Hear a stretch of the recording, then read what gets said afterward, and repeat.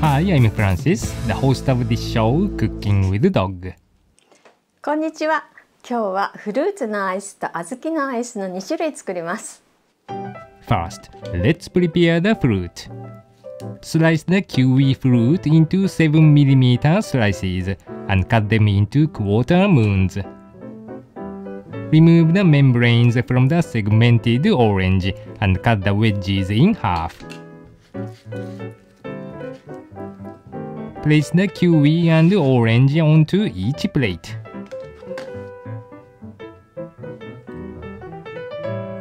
Add the sugar. Lightly toss to coat and let them sit for about 10 minutes. You can also use honey or maple syrup instead of the sugar. Today, we are using these Popsicle Molds. First, spoon the blueberry yogurt into the mold. Add 2 pieces of the kiwi. Then, spoon the strawberry yogurt over it.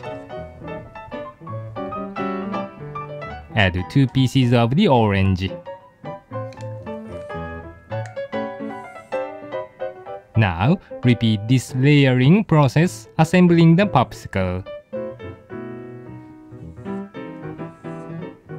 Be sure to leave about 5mm at the top, since it will overflow when frozen.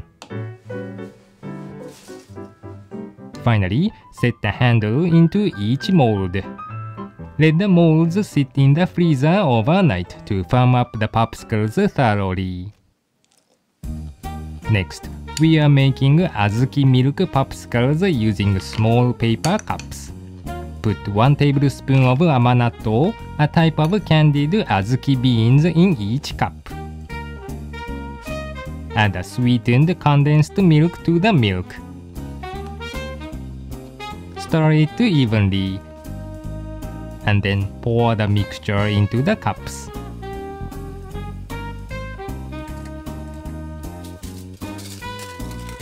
Cover each cup with a piece of aluminum foil and make a small slit in the center.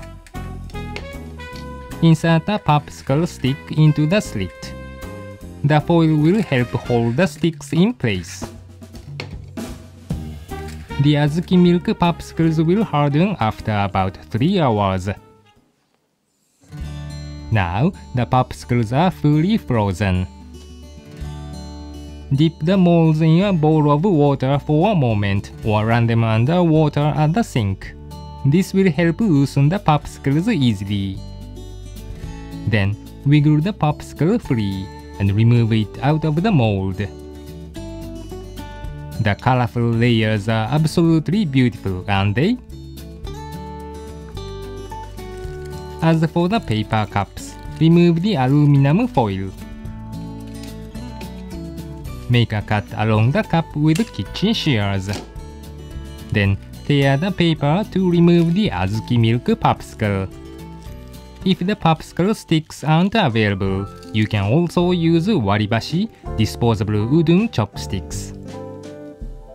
Alternatively, you can use seasonal fruit, for example, strawberries, peaches, loquats, or pineapple in this recipe.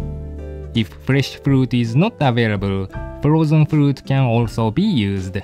スティックのついたアイスが好きな材料で作れるのでとっても楽しいですよ。